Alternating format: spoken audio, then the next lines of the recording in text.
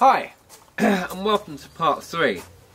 In part 3 what we're going to be doing is we've got our tube with the thingy in the end, and we're going to be putting on the bit that the pellets fall into and guide the pellets into this tube.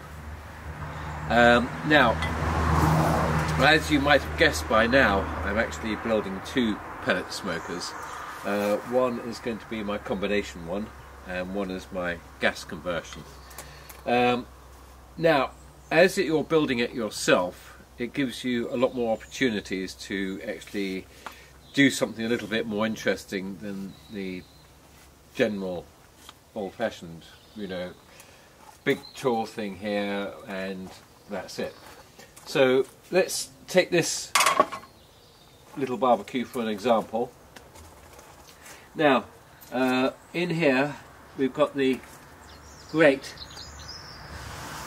at that level, and we're going to have my pellet smoker about there, and we're going to, so pellet smoker, top grill, heat diffusal plate, then the olive plate for all the fats and what have you about there. So distance between there and there, middle point is about here.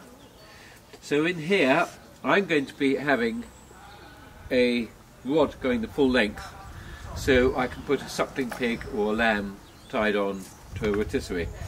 Now if I've got a rotisserie here, that means something's going to stick out probably by the length of that, and also we've got the rotisserie motor, which is like that, and we've got the square tube here. So what I need to do is, we've got the feed here, so I'm going to be coming off at an angle like that with a flat top, and then the hopper up here.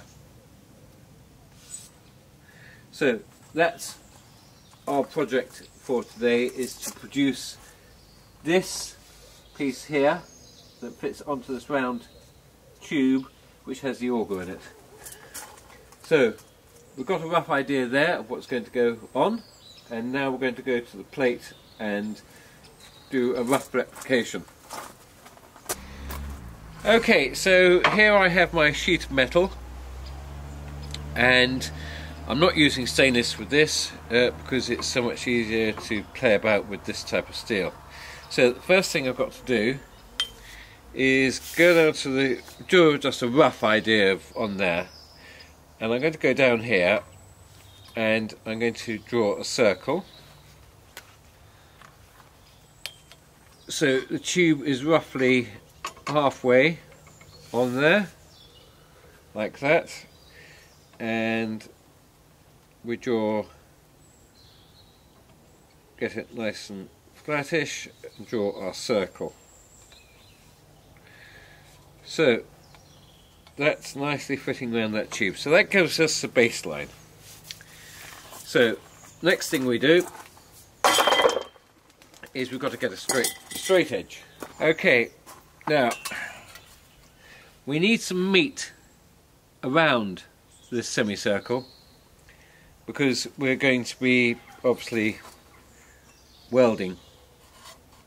So basically, and we're going to be putting, these are going to be the sides, and then we're going to be putting plates in between. You'll see when it comes together. So I'm actually going to cut this reasonably large, just get a nice amount of meat round the whole thing. So that's a rough idea, and a rough idea like that. Okay, so always just do a squiggle through the lines you're not going to be using, so you don't get confused. And what we're going to do now is cut this out.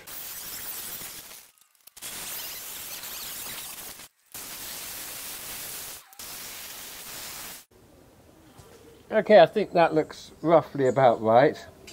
One thing I have done here is I should have made this circle a bit higher so I can get the centre of the drill in here. But that doesn't matter too much at the moment, I can adjust that in a minute. So at this stage we make our second one.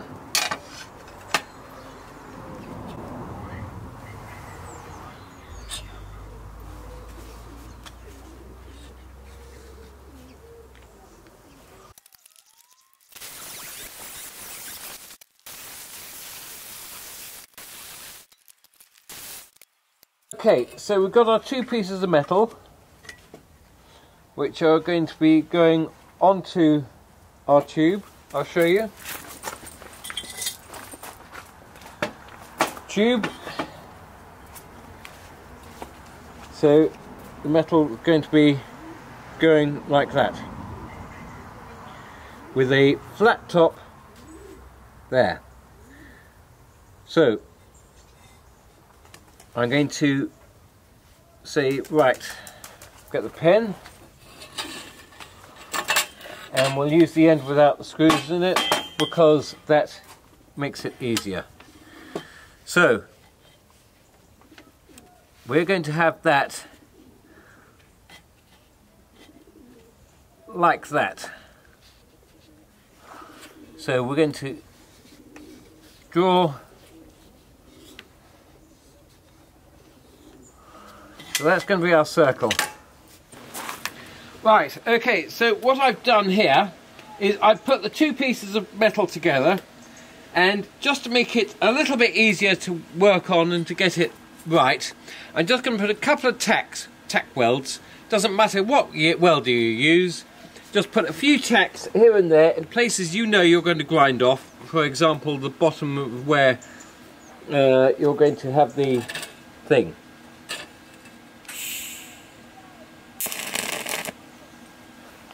Why haven't I got any gas coming out?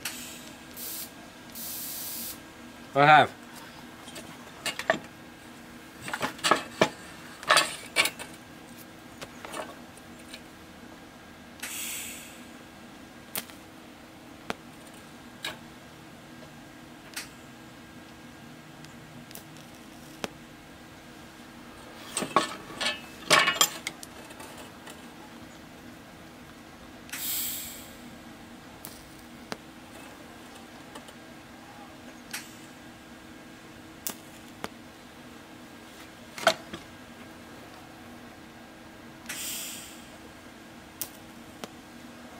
Okay, now I've done a few tack welds.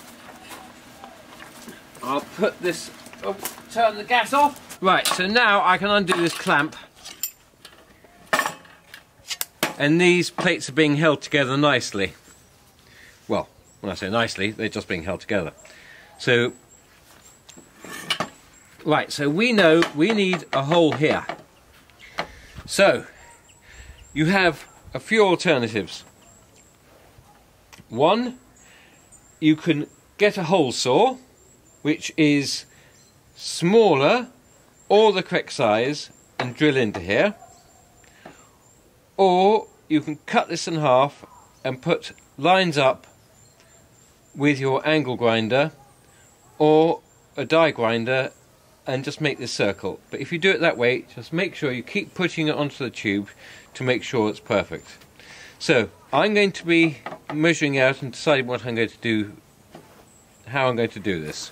I've decided to go for a core thingy here, which is slightly bigger than I need, which will mean extra work afterwards, maybe filling a slight gap, but I can live with that. So I'm going to be drilling this precisely, and I can get it reasonably, as long as I get this hole reasonably close to the edge and the thing roughly in the middle, I'll be okay. And this is, of course, is mild steel, so it's going to be a piece of piss. Hi. Okay, so we've got our two side pieces, and what we're going to be doing now is we know the pipe's going to be going in the middle here, and we know we're going to separate these two pieces of metal, right, into a feed tube that's going to sit onto here. So we've got to decide where this is going to touch, these sheets going on the side. So I'm going to decide there, and there. Right, so then we draw a line going from there to the corners. Okay, so bearing in mind we've got two pieces of the steel, and we're going to have this level with a flange sticking out with the big hopper sitting on top. Now there's two pieces, so these are going to be separated here, and that is going to, the edge of this is going to be roughly where the edge of our bushing is on the inside. So I'm going to unweld all this, and then we're going to start talking about putting in the other two plates that go in there. So what I'm doing here, very briefly, is I've got my 40 grit flap wheel, and I'm just grinding down the sides to make it all the same size on this, and also that'll be taking a lot of the weld off.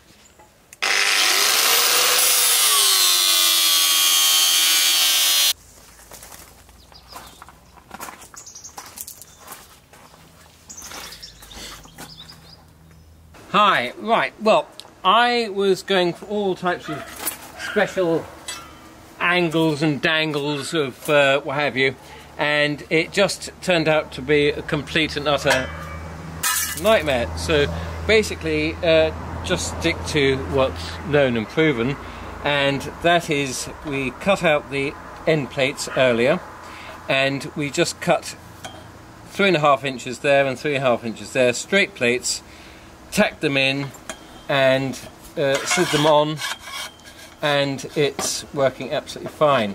So okay, it might have a little bit of a twist, but okay, that's got the twist out. So what we do now is we say, right, we want a little bit of gap so we can undo our screws, and also we've got to think about the thickness of the bearing before we cut in.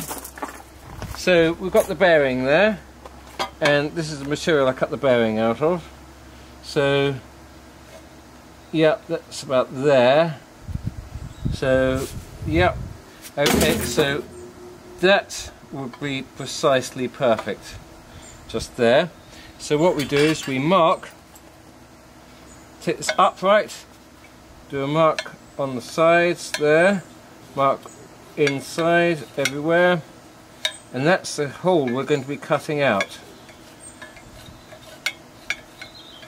So when I take this off, you'll see what I mean.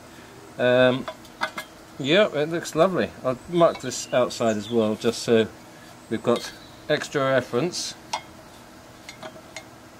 Always nice to have a little bit of extra reference here and there. Gives you a better idea. So we take this and we slide it off the end, and there we go. We've got our hole we're going to be cutting, and we've got our hopper, which I'll be showing you how to finish the rest of that off in a minute. So I'm not going to video me cutting this out because there's no point trying to teach you how to suck eggs. Okay, thank you.